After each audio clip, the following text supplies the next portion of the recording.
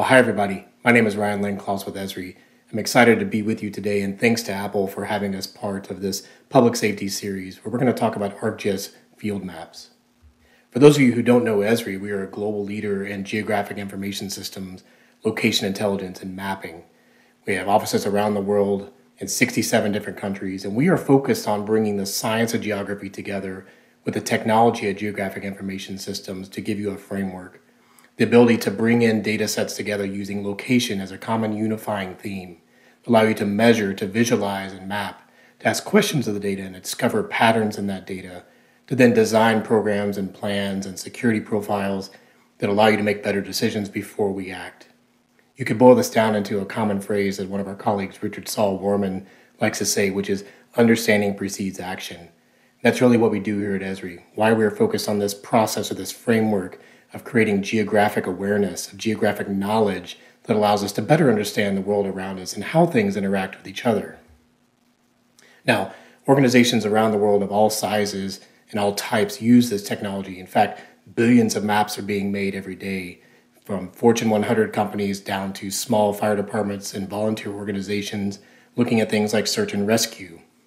And we invest 30% of our revenue every year back into research and development. This partnership with Apple is an example of that, how we are looking to advance the user experience, the ability to leverage Apple products with Esri technology of ArcGIS to truly drive innovation in public safety. So as we talk public safety, my role here at Esri, we are here to focus on delivering how that framework of GIS, how the technology of ArcGIS allows better understanding of where to focus, both preventative and protection measures to mitigate systemic risks that's around us, to all threats and all hazards. And ultimately, when something does happen, how do we better derive insights, data-driven insights that allow us to position resources and respond and recover more effectively? Now, we do that through a series of applications, pervasive applications that are increasingly available on the web, dashboards. You've seen these around COVID-19 as examples of taking lots of information together, using geography to unify that data into a single source, and then deriving information from that, actionable information from that, looking for patterns and trends and rates, for example, for COVID-19. But that's also then very pervasive in the mobile environment, where we see an increasing request from organizations to really engage this geospatial infrastructure, the technology of ArcGIS that's out there to connect agencies, to connect communities, and to connect those who are on the front lines in the field back to the operations centers for better understanding, for better insights and real-time data. Now, as examples of how this is being used around the world, three simple success stories. One, looking at the Zagreb earthquake, looking at mobile devices in the field in the midst of COVID-19 after the earthquake to be able to do a structural assessment, building by building, categorizing the damage, reporting that back in real time into a dashboard, able to zoom in and zoom out to get information, to see pictures of each structure as the assessment's been occurred. We also then look forward into the Beirut port blast, looking at post-event imagery into a map that allows people to discern what was there previously, what's there post-event, and supporting search and rescue reconnaissance missions, usually using those devices in the field once again to collect information, report that back into the operations center to prioritize search and rescue missions, as well as other resources are being deployed into the community around Beirut. And it's not just those sudden onset disasters or emergencies. It's also about using these tools to plan and manage special events, other tactical activities, in this case looking at the Tournament of Roses parade, devices used out there to pre-plan barricades and checkpoints where stands are located and customer access are at. How do we actually put all that together into a map and unify it and then operate from a single source of truth in an operational environment, again, connected in real time to our field staff back to the operations center? So if you think about those three success examples, I would say there are common workflows in this field operations environment. Certainly it's about building the plan, understanding how we can go out and survey buildings and structures and venues, facilities, where we work day in and day out, to plan the work in front of us, both in a protective and security measure, but also just in a pre-hazard perspective. It's also then looking at navigation, moving from point A to point B, using the data that we're collecting in real time in a map environment, and exploring the map around us so as we're immersed in that experience in the field, being able to see beyond our purview and look out into the data to start to ask questions of that. and then to track and coordinate activities amongst all of our team members together collectively in a map environment on the device that we have in our hand. And then to capture information, whether that's inspections and asset surveys, post-event damage inspections, and the like. All of that providing operational awareness together as we kind of move around this cycle continually in all phases and all parts of public safety. And that's why I'm so excited about today. We have a new unified mobile experience that we have been partnering with Apple to design that unifies a lot of applications that we have at Esri to provide both pure mapping experiences, the data collection experience, the location tracking that's needed to provide that collaboration, the work management dispatching capabilities, and even navigation, all into a new application that we call ArcGIS Field Maps. Now, this application, combining all those together, allows you in one unified application to view and mark up maps, to literally draw on the map, to share that in a collaborative way, to capture structured data, to fill out a survey, to fill out a form about a fire hydrant inspection all the way to a building inspection or a tactical plan, and to capture photographic evidence and the location at the same time, all appended to that single point in space using that same application. And it also tracks where you've been, where you're going, and well as the team around you. This relies on a lot of the core capabilities of Apple. Now, talking about tracking at a deeper level, this is about sharing your location so that others know where you are in a tactical environment. You also know where everybody else is in this environment and communicate and share information to adjust on the fly based on what you see happening around you in real time. Because this is all part of ArcGIS, we can also start to use that to detect patterns, to look for anomalies, to look for hotspots, the trends, the asking questions in a map-based sense that ArcGIS exposes to you. And all this location, because it's in part of Apple and part of ArcGIS, is your location data, securely your location data. So rather than me just talk about ArcGIS Field Maps, we'd like to show it to you. So I'd like to invite my colleague Renee Bernstein in to do a demonstration of ArcGIS Field Maps, and we'll continue from there. Renee, over to you. Thank you, Ryan. As Ryan mentioned, we're going to take a quick look at what Field Maps is and how to best use it. And we're going to start by launching Field Maps through our app launcher. This can be found within ArcGIS Online as well as ArcGIS Enterprise. Field Maps allows us to use a web map we have created that has editable layers within it. In this case, I'm using hydrant inspections, and I want to build a smart form based on that attribution. Here, we've got two groups, hydrant inspections and inspection failures. When you open the smart form, you're asked two basic questions: hydrant inspected, yes or no; hydrant pass, yes or no. In this case, if answered no, here, this conditional statement has been put into Arcade to say, if no, drop these additional questions down to answer. These are questions that allow us to know why it did not pass inspection.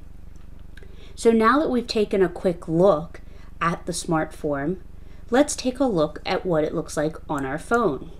Here you see I have my Field Maps app open on my iPhone, and we're going to open it up and jump into our hydrant inspections. If I zoom out, we can see all of our hydrants. Gray shows hydrants that have already been inspected, and red show hydrants that need to be inspected. So here, if we take a quick look at a hydrant that needs to be inspected, I can select that one and select the hydrant that shows up in red. I now am seeing some of the attribution for that hydrant. By selecting the pencil at the bottom, I'm then given those questions. So in this case, if I'm out in the field and I'm inspecting this hydrant, I can change this from no to yes, and I can say, has it passed inspection or no? And I can say no in this case and get that second set of questions. Within this group of questions, we can then go through and say which question is the reason why it didn't pass. Now it could be multiple. So is there a tag? Yes. Does it need to be painted? In this case, we're going to say yes, and then we're going to keep going down. Is it too high, too low? Is it obstructed? Is the cap easy to remove? We're going to say no here. changes from yes to no. And you may be wondering, why are there already information in here? This information within these attributes are based on previous inspections that have been done. So we're using information that's been done in a previous hydrant inspection, and we've loaded it into this feature layer to use within our smart forms. So now I can slide this down and hit submit, and we can now see that this red point is now gray. Now that we've seen this on the phone and seen that we have the ability to go in and edit and take a look at these, what do I do with this information? Well, I want to show you a dashboard. Here we can see that same layer, and what you'll notice is as I zoomed out, that point we just looked at, which was red, has now changed to gray. So it has now acknowledged the fact dynamically that that point has been updated. So now that we're looking at all of our hydrants in this area, we see that there's just over 1,100 that have been inspected and just under 350 that still need to be inspected. We see on the bottom our chart of who has done these inspections, as well as who's done it shift-wise. In this case, we have 3 specific shifts, A, B, and C, as well as a variety of individuals. We can also take a look at this and say we just want to look at engine 7. We want to see what inspections that they have done. Well, here we can see they have completed all of their inspections, and in shift A they had 72, B they had 65, C they had 60. And we can also take a look just looking at shift C. So if we want to specifically look at shift C, we can see that they still have 83 that are assigned to them that have not been completed. Now this is great information to have, but what do we do with this? This is a dashboard that we may see in a chief's office or in the actual fire station itself to see who's out and about and where they are collecting their hydrant inspections. Now this is just one example of how field maps can be used. And with that, I'm going to turn it back over to Ryan so he can discuss this a little further. Thank you. Well, thank you, Renee. I appreciate that. I mean, that simple workflow of doing a hydrant inspection, think about the massive amount of time that can be saved, deploying people out, monitoring the impact that they're having, positioning them around in different environments, and truly enabling a digital experience on the device that they're used to handling and carrying every day in their pocket. But there's other use cases for this as well. So rather than just look at a hydrant inspection, let's look at a structural assessment, literally moving throughout the community, building by building, and how the same application, ArcGIS Field Maps, can be used for other workflows. So let's start by looking at our iPhone again. Opening ArcGIS Field Maps, I'll see that I'm going to launch a new map for building inspections. As I start to pan in on zoom on the map, I'll see other data where collection has occurred already. In this case, we're going to collect a new data point on top of the hospital here. By clicking on the map, you'll notice it captures my GPS location, gives me the accuracy. I can add a point to the map or update, and I'll start filling out the form. In this case, the date and time of the report. Is a building inspection needed? Is there a guard at the front door? Metal detectors? These drop-down values of yes or no are coded in by you, right, to make the data collection entry much more quick for those in the field. In this case, I'm also going to add a note that this is a hospital. Now, in this case, I would take photos of a structure, I would attach other things from my phone or device, and I would submit that. And with that submission comes the location, the data point on the map, as well as all the feature information, the attribution of that feature we just filled out. Now, if we pan and zoom a bit more, you'll see other data points that have been collected by my team. The map is empty, and we kind of move back to the next resource, and we're on. Now I'm going to opt in to sharing my location. In this case, I could set the tracking duration for a number of hours or until I switch the device off. That's important, right? You own location, you opt in to sharing location. But what does that look like back in the operations center? Well, first, let's take a look at the data point we just collected. As we zoom into the operations dashboard, we'll see here's our data point. By clicking that, we retrieve the form that we just filled out. And if we pan over a bit, you'll also see the breadcrumbs, the trails of tracking that carry with it all the attribution coming from the Apple device itself. Now, these are breadcrumbs from my team as well as myself in a single operating environment, allowing decision makers to see what's been collected. So I hope that that gives you a full sense of ArcGIS Field Maps, both the ability to capture data, to use the device that you're familiar with, whether that's an iPad, an iPhone, and even the Apple Watch, to truly capture information, to provide tracking, and to use that in an environment that provides better operational awareness for public safety. Now, because we're in this partnership with Apple, there are iOS-specific features of these applications that are exciting for us. One is that you can sign in with your Apple ID, a unified logging experience. It also supports features like dark mode, so in public safety working at night and operational environments, you have better visibility on the device itself to continue the work that you're doing every day. It also supports things like split view on the iPad. Think about data collection and being able to look at two forms side by side or two features side by side, comparing things together and using the real estate and the screen that you're providing an iPad experience to truly immerse yourself in that environment. Also supporting scribble on the iPad, some amazing new ways to literally capture, as you see in the bottom left, your handwriting into the form, into the feature, into the map in real time.